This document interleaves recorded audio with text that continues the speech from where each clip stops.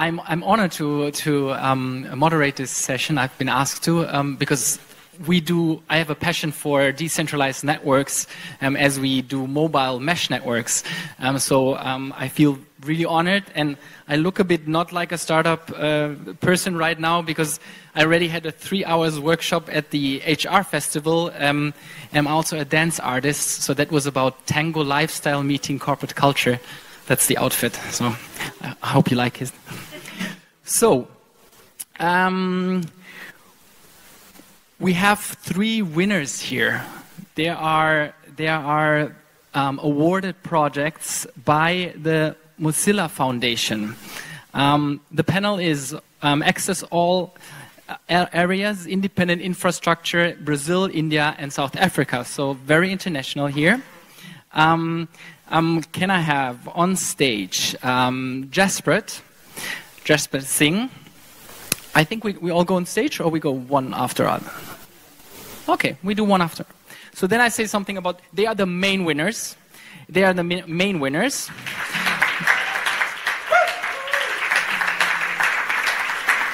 The project is called Grandmark, right? And they are the main winners of the Mozilla Equal Rating Challenge, which is a challenge by the Mozilla Foundation in order to foster an open internet. They are interested, or they see the internet as a global public resource, and therefore they created this challenge. They have 3 principles. Those are free discrimination, free of discrimination, free of gatekeepers, and free of pay to play. So, Jasper, you are the senior project engineer of the Department of Electrical Engineering of the Indian Institute of Technology in Mumbai. I had to write this down, as you can see. So I hand over to you. We're going to have 3 minutes presentations of each project, and then we're going to discuss a little bit of the challenges. And the last thing is we're going to have a Q&A session. So, Jasper. Thank you, Ian. So, introduction part is done. Let me get back to my presentation. So, we call this solution as the Grandmark solution. Let me just explain. Just spend 10 seconds. So, gram it's a Hindi word, gram. So, Indian you can say. So, gram means way. So, villages. And marg is a way. So, we find a way to the villages, that is to the ruler. So I think what we focus here is the connectivity. What about the people who are unconnected ones? So we just find the solution through this Mozilla Open Innovation Challenge, which has given us the platform to showcase globally. So, and we have won, and thank you for that. Okay, so the current situation in India is just like, you can see 4 billion people unconnected globally even. Okay, so 800 million, that's 6,40,000 villages. We have 6,40,000 villages in India. And who are unconnected? I mean, like, there is no connectivity. So forget about the mobile connections, 2G even. So they are totally unconnected, means they are totally black. So by this, so we have many challenges. So there is no backhaul. Backhaul is the fiber point of presence, that is the point where the internet connection is actually terminated. So like you are getting signals on your mobile, so nearby there is a cell station where it emits and you are able to receive. So in the villages, there are no backhaul. So this is the first of the main challenges. Second, so why these villages are unconnected? Because it's low, no private operators are going because low ARPU. ARPU is what? Average revenue per user. That means private operators don't want to go into the villages because they feel like no income is coming back, so they just don't want to go. So next, difficult terrain. So in India is mix of terrain, different terrain lines. Somewhat is hilly, less hilly. We call them as ghats. Someone seas, rivers. So it's a mix. So we have to plan geographically, and planning itself in different is very difficult. So we came as a solution. So what is a solution? So it's a TV white space. You know, white space is called as free junk in the television spectrum. So we have different spectrum, you know. Okay, it's like 100 megahertz, 200 megahertz, that's the frequency we call. So there is the frequency which comes around 480 to 580 megahertz is the television frequency, which currently rests with the national broadcaster Doordarshan, but that is totally unused. So in different parts of the countries, small chunks like 8 megahertz are there, but in India, a complete band of like 90 megahertz is lying free and nobody is using them. So what we are proposing to the government, hey, why don't you use it? Where are you putting? Because, you know, spectrum is very scarce. So it's like if today, at this moment, you're not using the spectrum, it's totally waste. Like coal, we are burning, it's gone. Like spectrum, we are not using it, it's gone. Okay, so we came up with the unique solution. Why we call this unique solution? Because it's a one-box solution. Where the fiber terminate ends, we give them a box that you can take the internet connection from the fiber point of presence to the unconnected one using these different locations. Like backhaul is again using the TV white space. So we have developed low-powered, low-cost solution chips that can be utilized to take the internet from the fiber point of presence to the different one. So it has unique property like smaller is the frequency, greater penetration. You can go along far better, like 10 to 20 kilometers you have gone. So. And third one is the coverage area. So you can cover more. I mean, like, so because terrain, different terrain, and the villages are too far, so you can cover different and long villages which are very unconnected with the help of this solution. So this can be turned into the backhaul, which means fiber of point of presence to the unconnected one, and then same box can be used for 2.4 gigahertz, and all are connected through cloud. Cloud is like you can control it anywhere. So next. So it's like scalability. So low cost, low mobility, that means the pedestrian. We call them as fixed broadband. Users are fixed. Like you're sitting here, you're getting internet, so don't need to move because people in the villages, they just stay, they go in the work day, night, so in the night time they can utilize. So the main thing is we are focusing, it's fixed. So what we call this as frugal 5G. So scalability is very easy. Off-the-shelf hardware, buy the off-shelf hardware, use the open source RF card. So whatever we have developed, so we have put it like open source. Anybody can use these RF converters and provide the end-to-end digital solution to the rural and the unconnected communities. So that's what we say, that we have end-to-end digital solutions for connected, the rural or the unconnected or the underserved communities. What is the need of the nation? We have unconnected peoples. We have technology development at the Indian Institute of Technology, Bombay. We have network planning tools that tell you, okay, this Gram Panchayat or this villages should be connected to this fiber point of presence and all. So we have technology tested at different test beds, properly tested, yes, working fine. And then we have socio-economic changes. That means if you can just do this, so we are going to create the village level entrepreneur. That means the model is very sustainable. If you go around, people will use it and the revenue will be definitely generated, but with what? With low cost solution, with low power. So this is the only thing. Less capex is there, more revenue is there. So that's why we call this solution is very feasible. So thank you.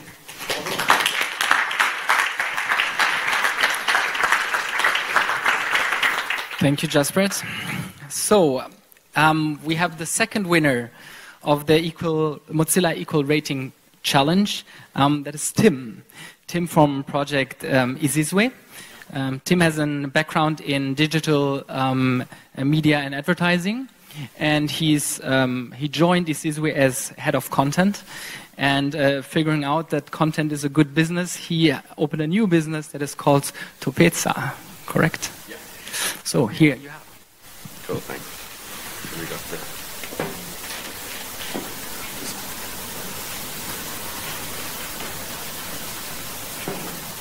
Bottom line. Yeah.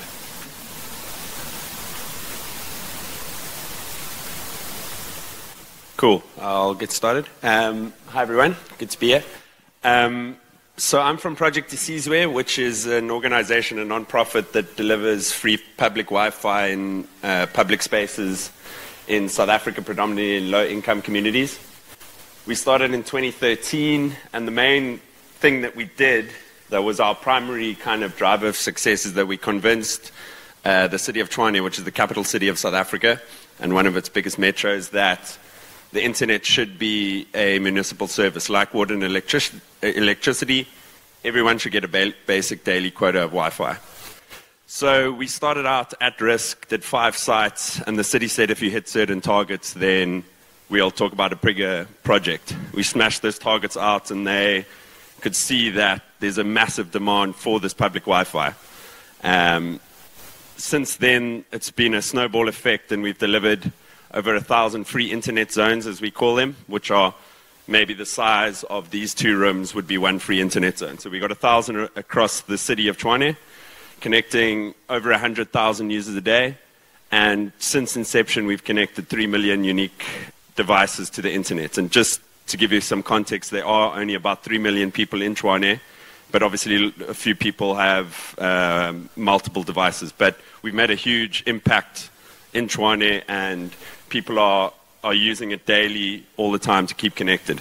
How we managed to make it affordable and at a fraction of the cost that a regular sort of private supplier would be able to provide is we use municipal infrastructure. So we use city power, we use city high sites, city venues for the actual antennas, and it just clears a lot of the red tape about digging trenches and getting permissions, and just makes it a lot faster and a lot easier and a lot cheaper. We also use local suppliers, so we don't have a centralized techie team who goes around the country or around the city.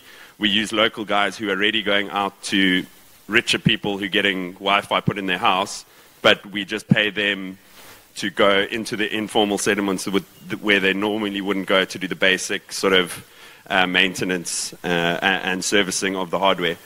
We've also struck deals with major fiber suppliers. There's a huge amount of fiber in South Africa under the ground, but these suppliers don't have any incentive to bring it out of the ground and go the last mile for these informal settlements, because no one's going to pay for it unless you strike a deal with a city like we have. So we're giving them a discounted price, but it's better than getting nothing for this fiber that's just continuously flowing underneath the ground. And then we've also got deals with providers like Ruckus Hardware as part of their CSI. One of the other main things that we do, which has been part of our success, is that we offer significant data. 500 megabytes per day per device. And the main driver behind this is that in South Africa, mobile data, especially on prepaid plans, is hugely expensive. 87% of SA users are on prepaid data plans.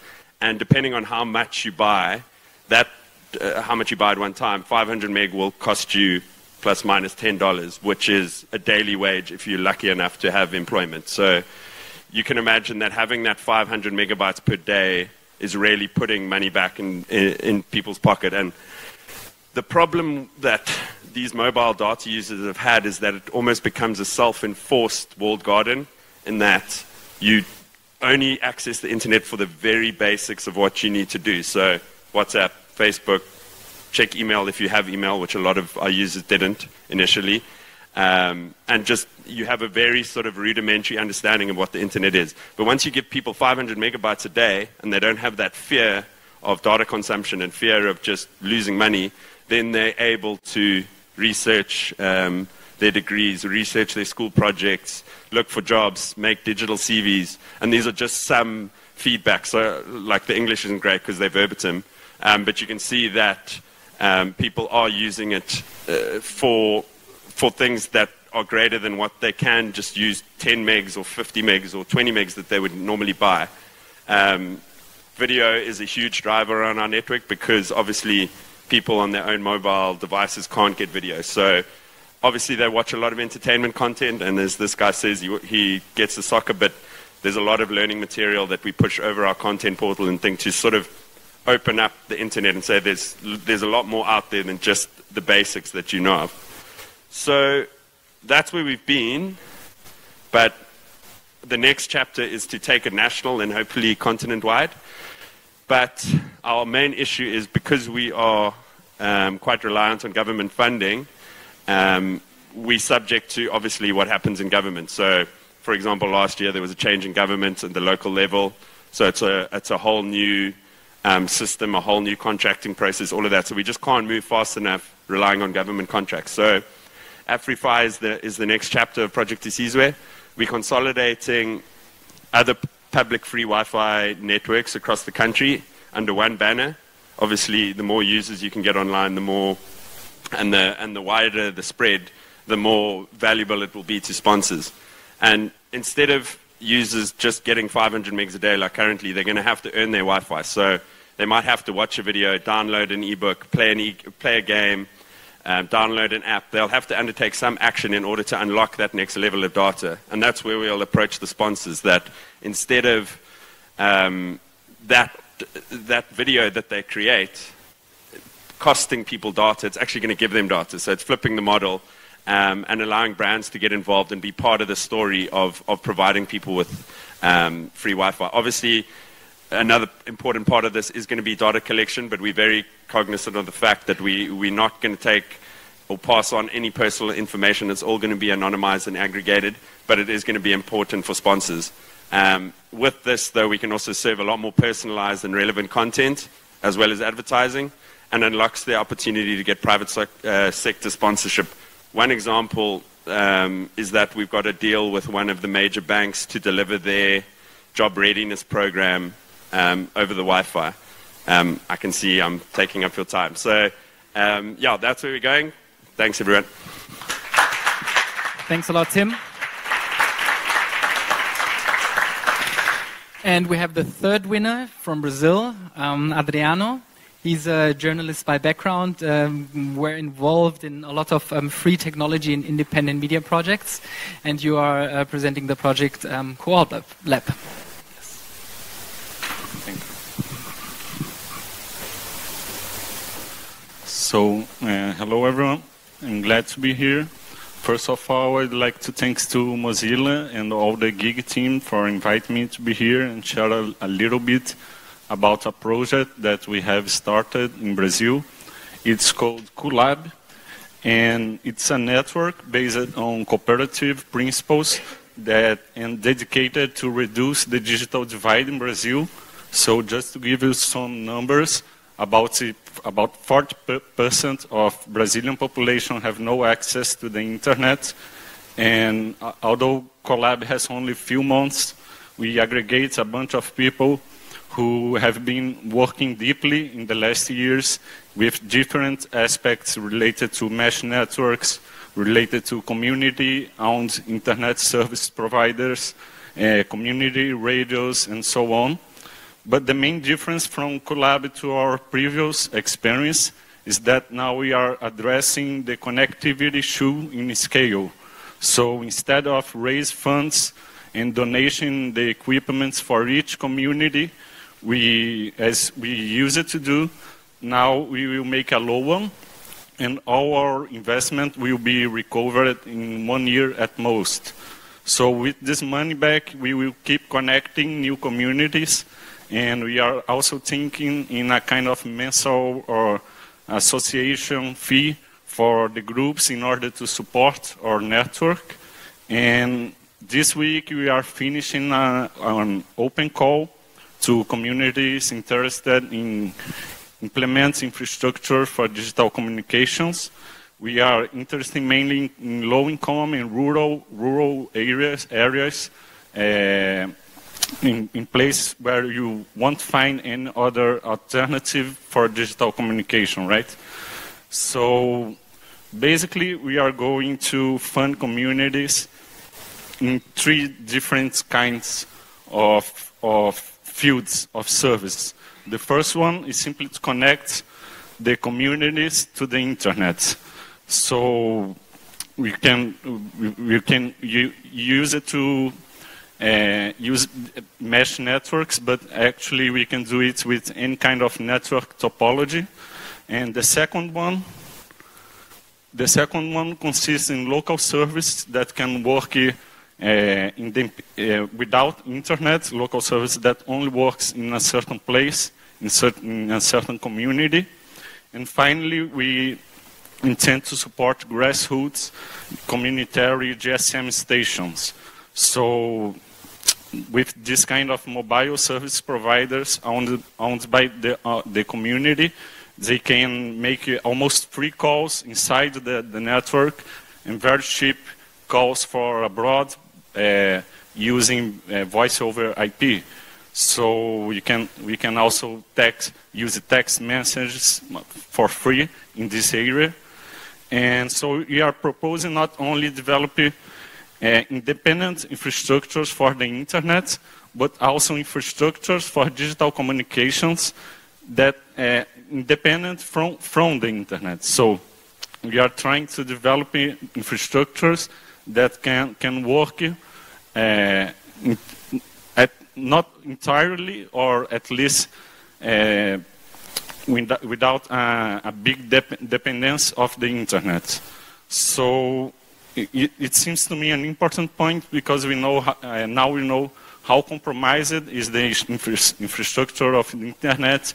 If you think about surveillance, if you think about privacy, or if you are talking about data autonomy. So basically, after the selection, we will lend equipment and train communities in all different aspects related to the operation of such an infrastructure.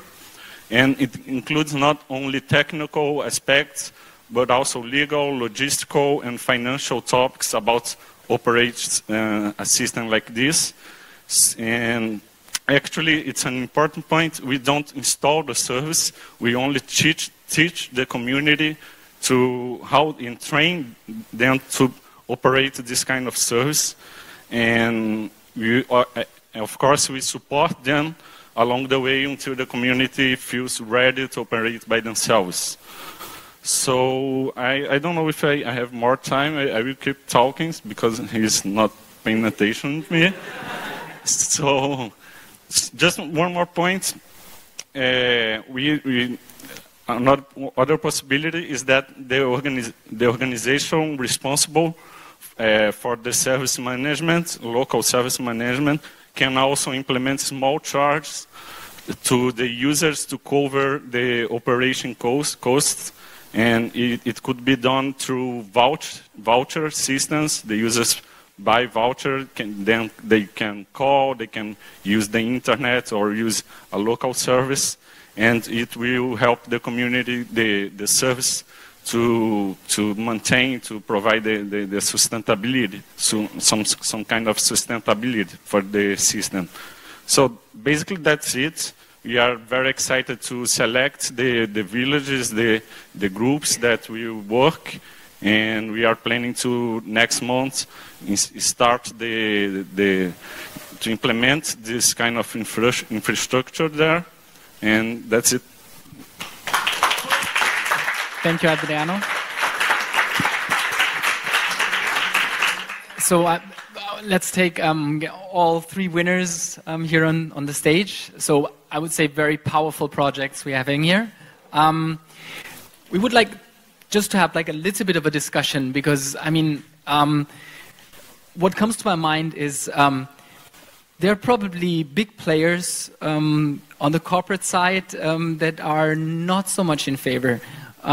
So what is your experience? And other big players like the government, how is the government dealing with you? So what was your experience in that? Who wants to start? Yeah, thank you for the question.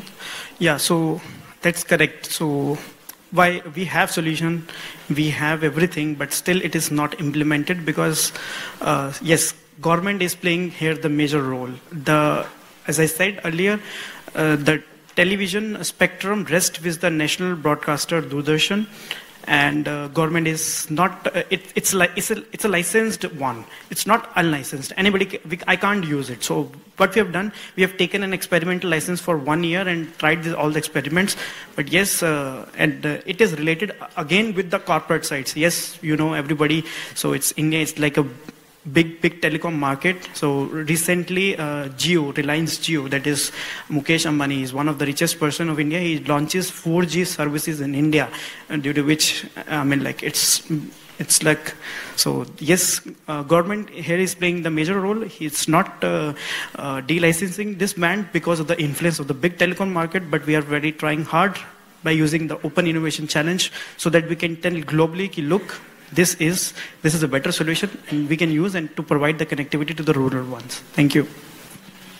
Yeah, from our side, I think when we started, we were a small non-profit and the mobile operators just didn't really care, to be honest.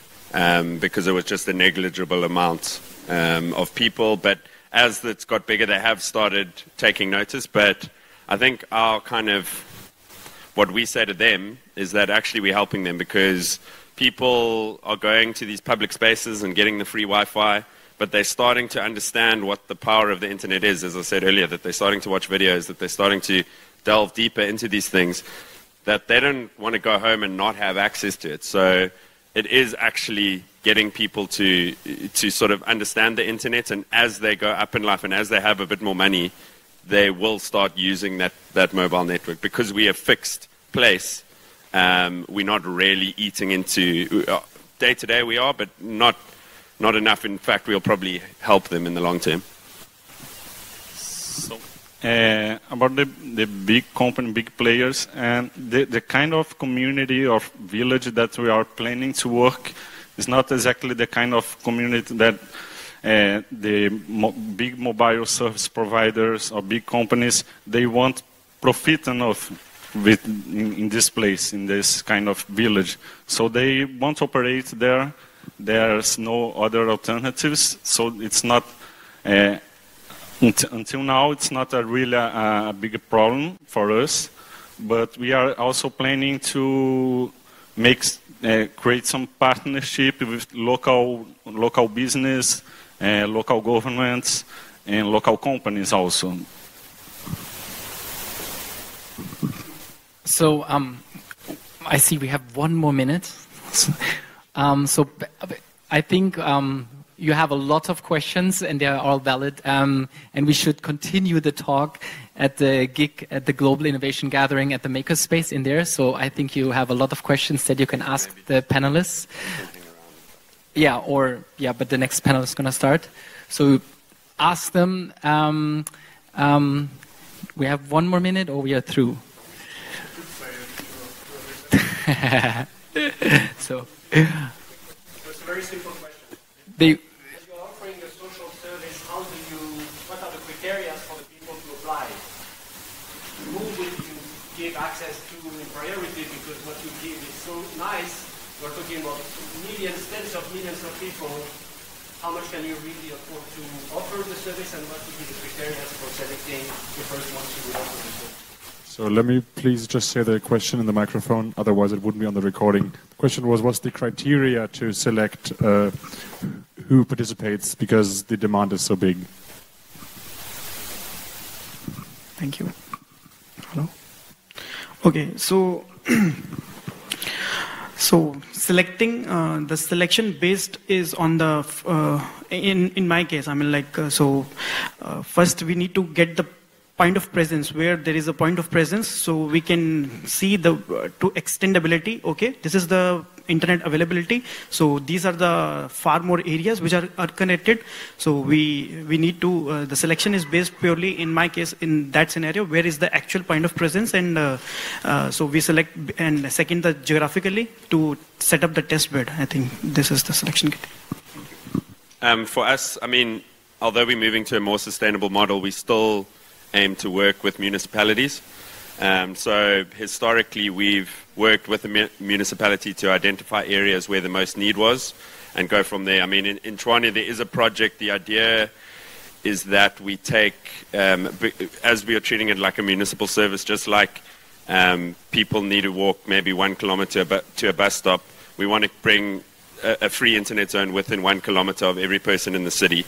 So that's the idea for that city, and that's what we want to roll out, that it will cover everybody, but not into everyone's home, but you should be able to go there for your daily quota. Yeah. we have to stop. I'm getting like angry looks here. So thanks a lot.